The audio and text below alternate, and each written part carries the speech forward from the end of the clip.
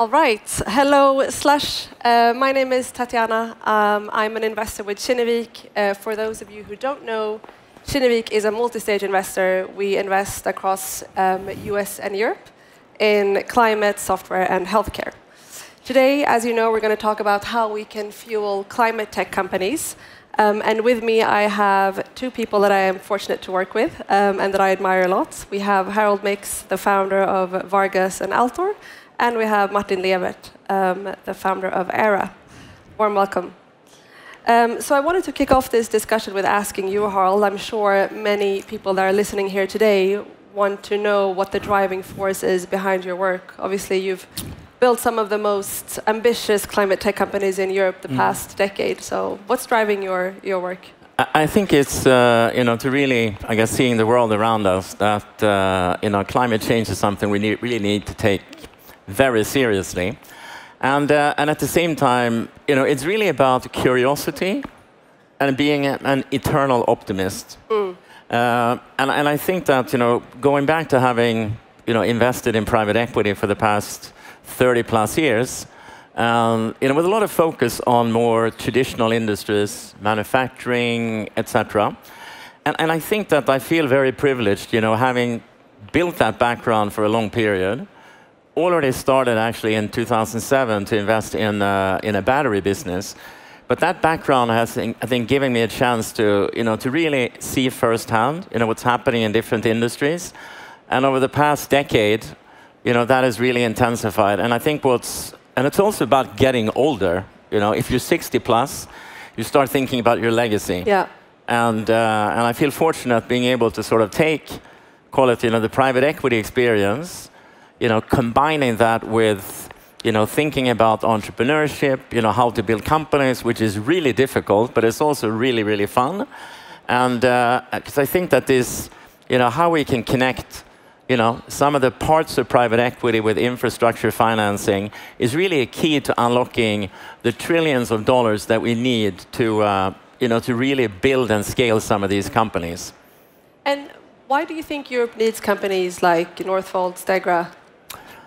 Because I think what we need is that we basically need to mobilize a lot of capital around the world. And I think to do that, you also need to demonstrate, how to unlock that capital.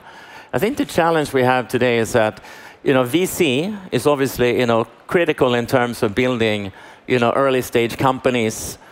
Then I guess you come to growth equity. Similarly, but most of that capital, I guess, is really focused, or has historically been focused on, more capital-light opportunities. But if we're going to solve the climate crisis, it's actually a lot about hardware. It's really about how do we reindustrialize huge parts of our economy, the steel industries, chemical industries. It's about, renewable energy. How do we recycle textiles? How do we build, heat pumps, etc. Yeah.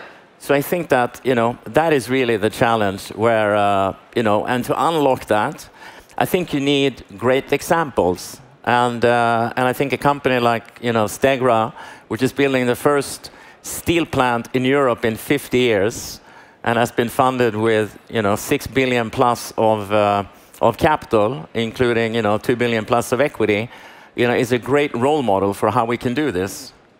And if we can't unlock this capital, it's going to be very difficult to finance the transition. And I think another point, we talk a lot about the funding gap. Obviously, you have the early stage companies that can get VC capital, but you don't really have anything that can come in after growth. And I think you've mentioned the Mario Draghi report in an article you wrote that I read last night, which is about Europe lagging behind US and China. So how do you think about Europe funding these transformative, hard-to-abate projects? I think it's. I think to some extent, I think it's important to know that, these investments. If you take, for instance, Stegra, the 6 billion euros. If you look at sort of domestic funding, for that historically, up until very late, it was 15 million euros out of 6 billion. Then, fortunately, we were able to get some additional support from the Innovation Fund. But I think that the most important is actually two things. We have a price of carbon in the ETS system. And ETS pricing is going to increase over time as we basically abolish subsidies to abating industries. So we have that, which is really, really important. Then we have CBAM, which is basically also going to protect industries, so basically create a level playing field so you can't produce somewhere else in the world, based on lots of fossil and import it into Europe. So I think those are key. But maybe the most important, I would say, is actually the corporations that is creating the demand side. And I think a lot of you probably know about science-based targets. And today, the vast majority of the largest companies in the world have signed up to the Paris Agreement, and that is creating the demand side of the equation. So, obviously, I think Europe needs to make sure that we have a level playing field. But I think fundamentally, a lot of this is going to have to happen by mobilizing real private capital. So more private capital, not really the governments. It's really about unlocking, how can you get parts of infrastructure funding into this? And how can you get, private equity type funding into this as well? With, starting earlier on with venture and growth and sort of connecting together. And because it's so much money, and it's also, it's a lot about hard assets. Yeah. Talking about funding, Martin, you have raised almost 250 million euros in less than a year. Can you tell us a little bit more about Aira and the problem you're solving? Are you okay? Yeah, I'm fine. Okay. She doesn't like carousels.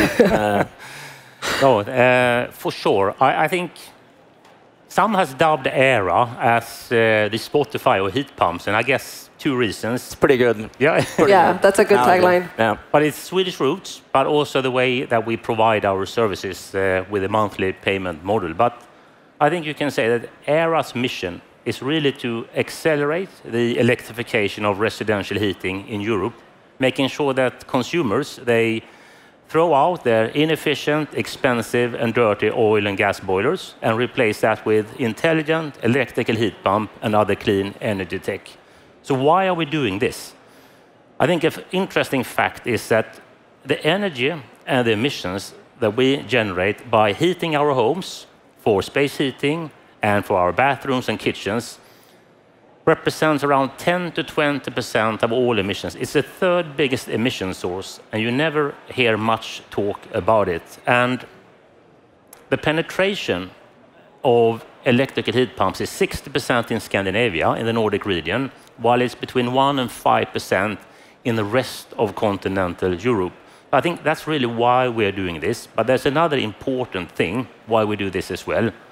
The good thing is consumers will save a tremendous amount of money when they make the switch from fossil-based heating systems to electrical heating systems.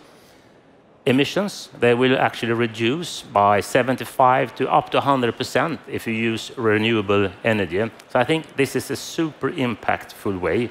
And I think what's unique with Aira is that we have a direct-to-consumer approach, and we combine it with a high degree of vertical integration. So we do our own products, own manufacturing, run our own sales and installation, and providing a super smooth, hassle-free transition for Europe's households. And we do this by offering it for a monthly fee. So you don't have to pay 15,000, 30,000 euro up front.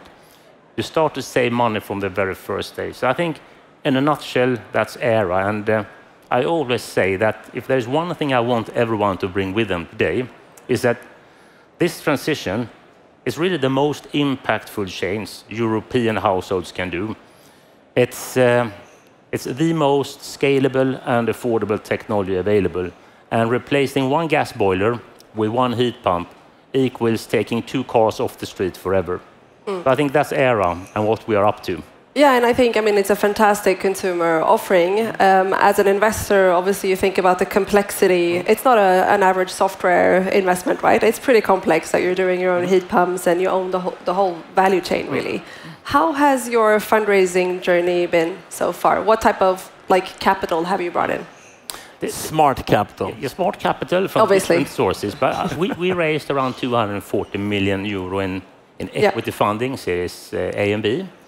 And we also have debt commitment for pioneering, basically, securitization of heat pumps in Europe.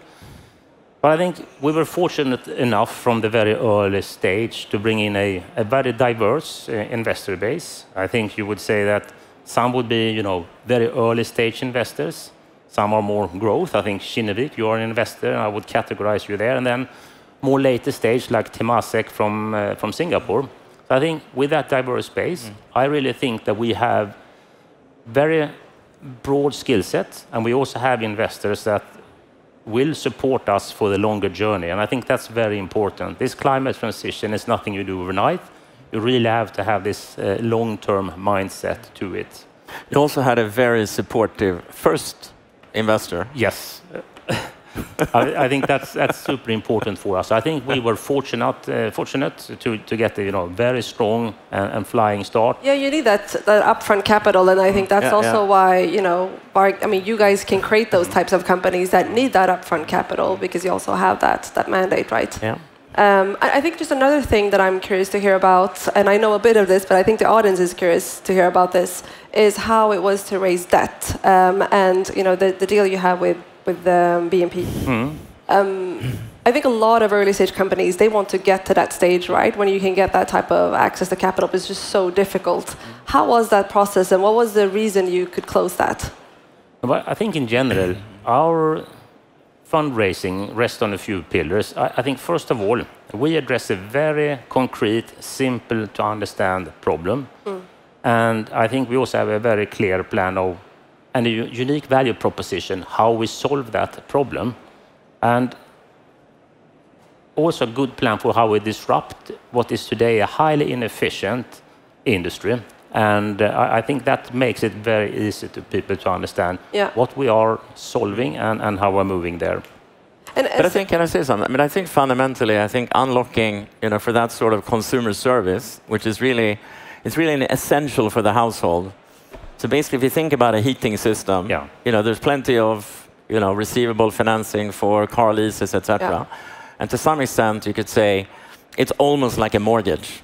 So I think, securitizing 20-year contracts is actually, it makes a lot of sense.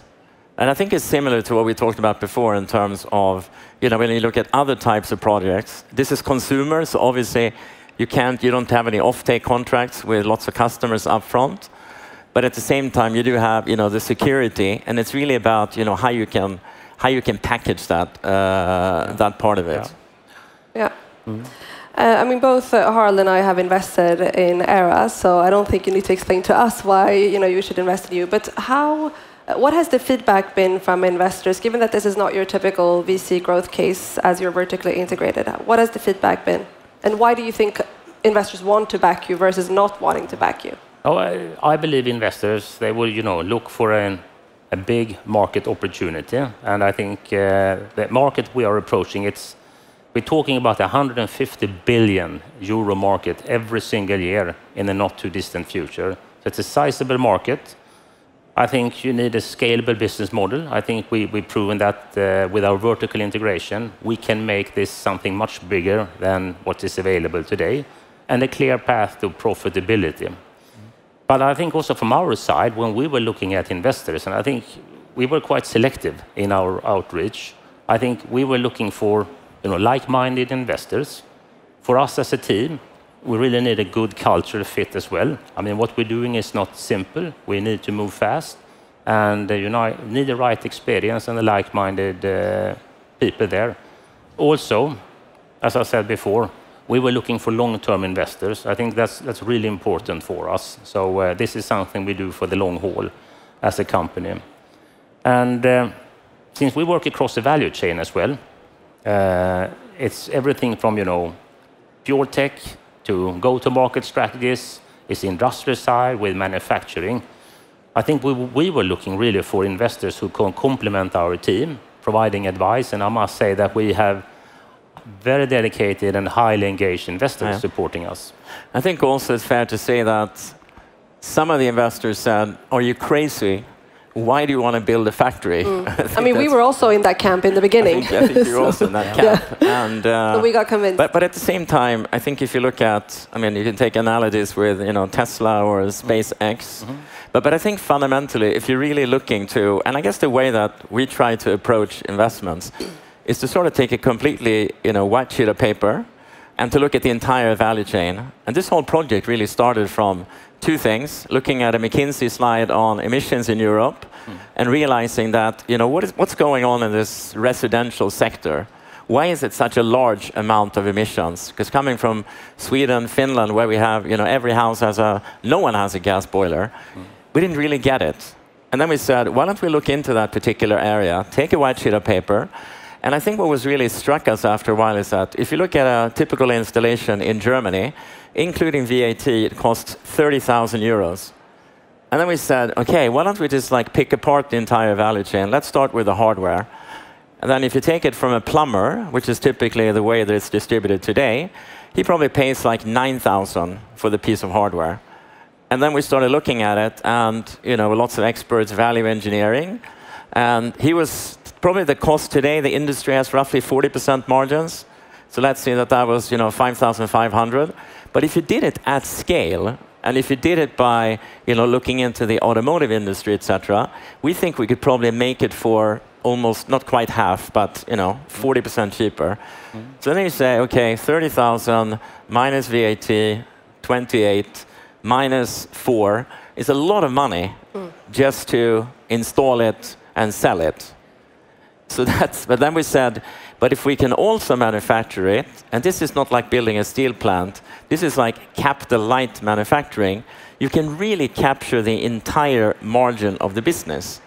And I think that for us coming slightly from private equity, that kind of makes sense, building a factory. But it was really interesting to see how the venture world, why would you do that? And but hopefully it's going to be the right decision. Yeah. And I think that's in climate tech, getting back to this, it's hardware.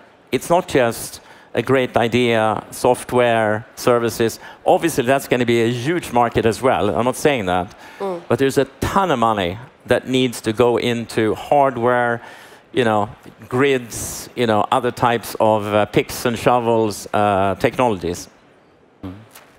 But I think the question is, where does that capital come from, right? Because there are very few investors that have the mindset that you have, but also that have the pockets to make those investments. But I think it's a little bit like, it's like putting a square peg into a round hole. Yeah.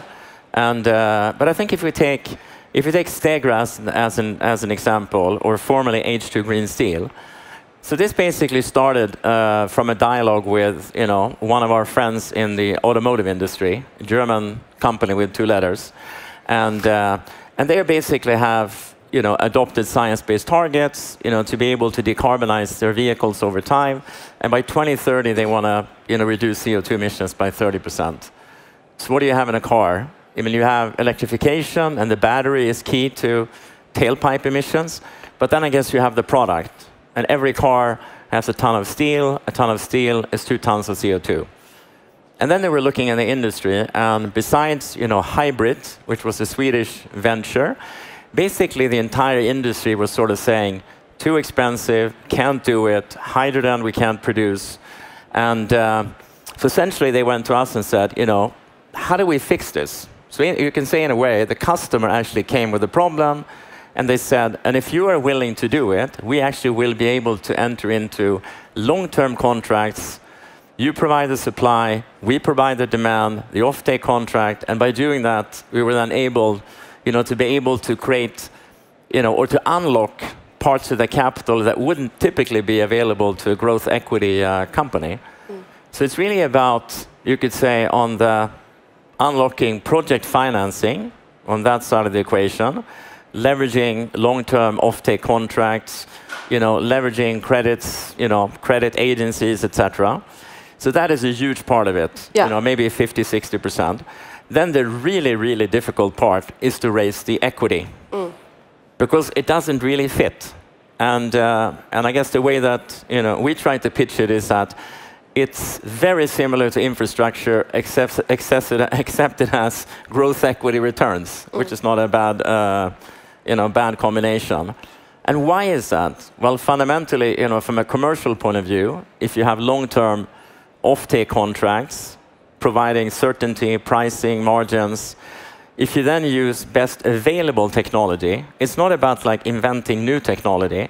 The technology to actually, produce green steel by using direct reduction has been around for 50 years, except people have used natural gas instead of hydrogen for simple reason, which is that hydrogen is too expensive. But fundamentally, building on best available technology, combining with, commercial offtakes, the risk really comes down to execution, not to be underestimated.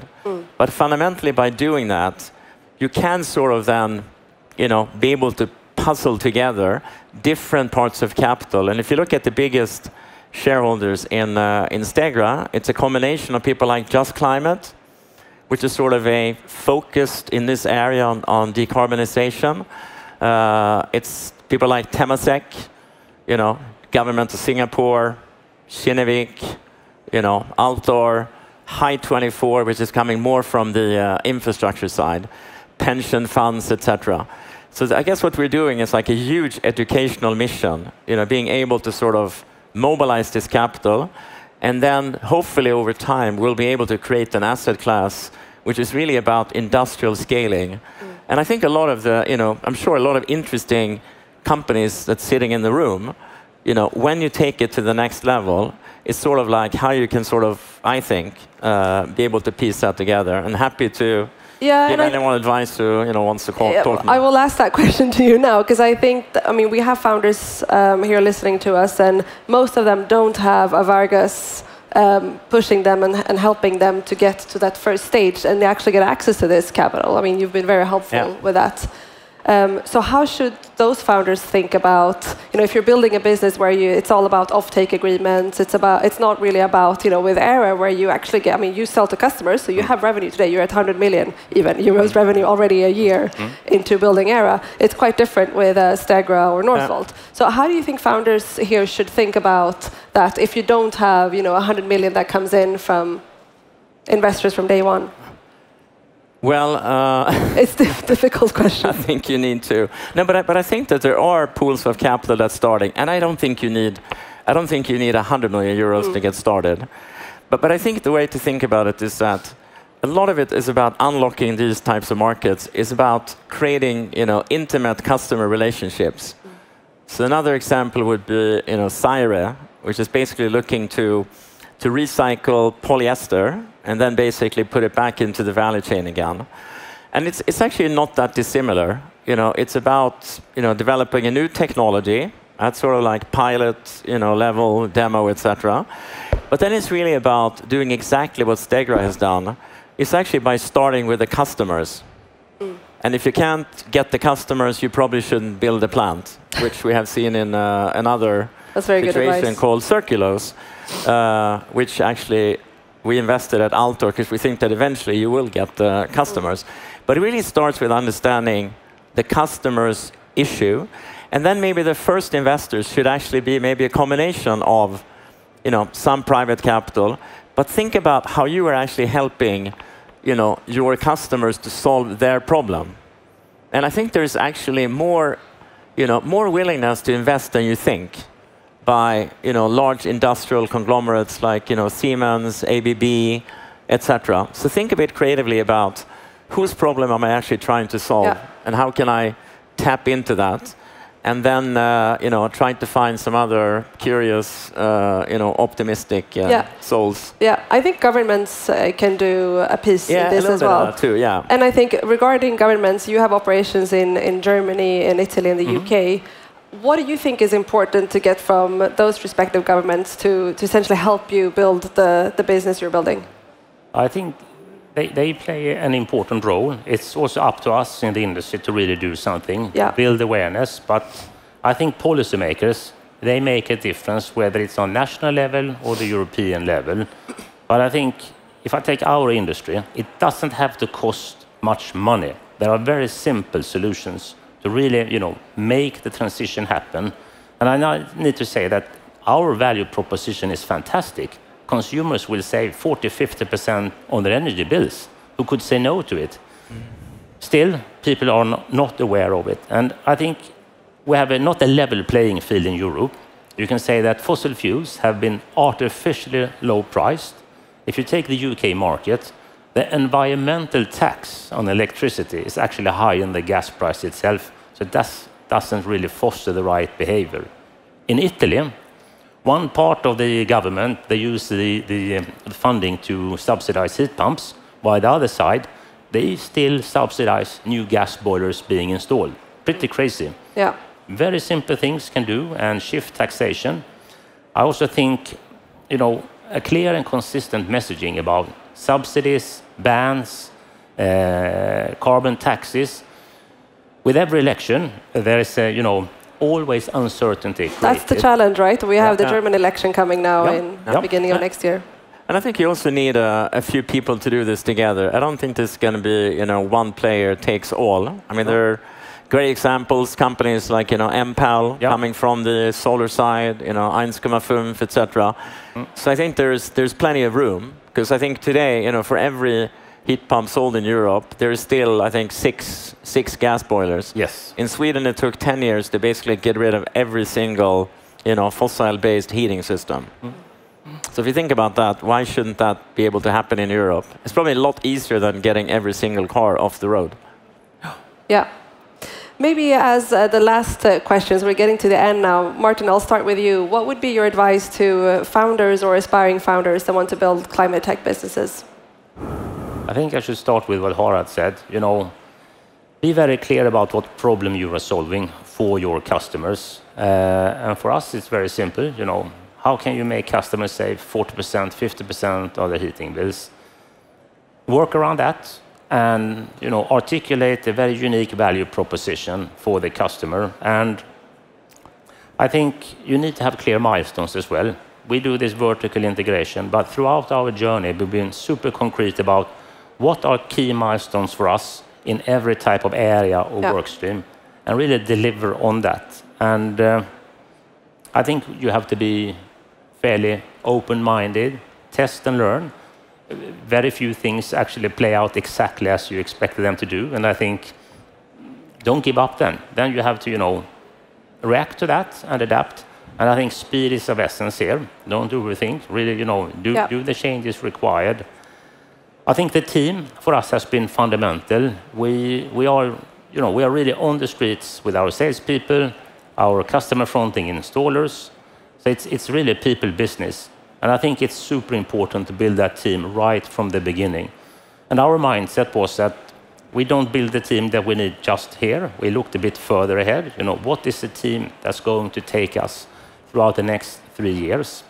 And you're going to spend more time with that team than anyone else in your life. So you better build that team. And I think the first people joining on the journey, it's really important to be careful there. They set the culture, they define the DNA of the company, which is very difficult to change at a later stage. And I think hard work, you should expect that. Yeah. And I think you need to, be very clear with your founding team as well. That is, what it means to build a business. Super rewarding, but hard work. Yeah, thank you. I have 2 questions for you, Harald. Yeah. Number 1 is obviously your advice to founders in the audience. So I'll start with that. Okay. No, but I think this, we talked about, understanding the customer. It really starts there. But then I think it really comes back to also understanding in detail, sort of like Elon Musk first principles, really understanding the entire value chain and what you can do. I mean, obsessing about, the details of the cost structure, looking for, which, Martin, I love to challenge him on, why can't you do this? Why can't you do that? Where is the waste? So I think really obsessing about making sure that you will have a competitive position long term. And then I think it's all about execution and team and culture. And so totally agree with Martin on that. And last question. I mean, you're the founder of Aira, Northvolt, Stegra. What's next?